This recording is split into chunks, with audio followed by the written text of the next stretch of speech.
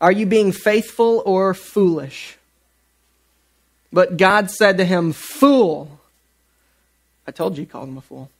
This night your soul is required of you, and the things you have prepared, whose will they be?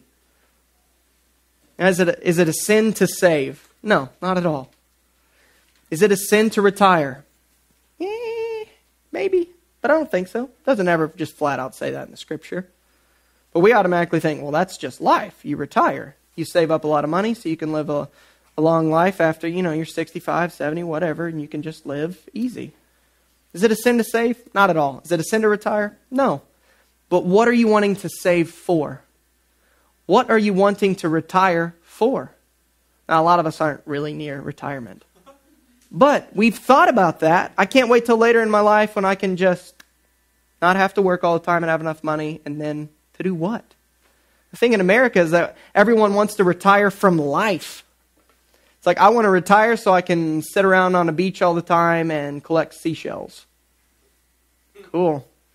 The thing is, we can retire from our job, we can retire from working hard when we get older, but you don't retire from being a Christian. You don't retire from being on mission to make disciples, to reach the lost. You don't retire from that, and many people do. There's a sermon and there's a book by John Piper called Don't Waste Your Life. There's a sermon you can look up on YouTube. It's like 30, 40 minutes, something like that. He gave in the year, I think, 2000 at a Passion conference. He looks really dorky, and it's awesome because he's a great Bible teacher. I love Bible teachers that look really dorky because people aren't just flocking to him because he looks cool.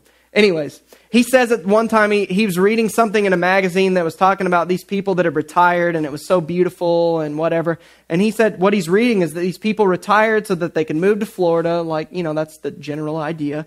And they could spend their days walking on the beach and collecting seashells that are beautiful. And that's their life.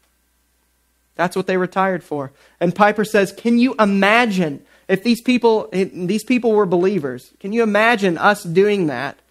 Us retiring so that we could essentially just waste our days collecting seashells.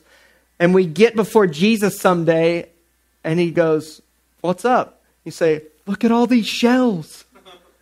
Jesus, look at all the seashells that I collected. And he's going to go, what are you talking about?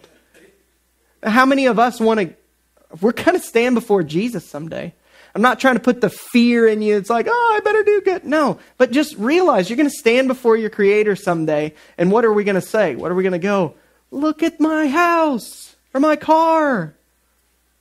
Look how many Facebook friends I had. Look how many likes I got on that post. Look how many retweets I got. Look how nice my clothes are. We won't even say things like that because we're going to go, that was kind of stupid in light of this, in light of eternity.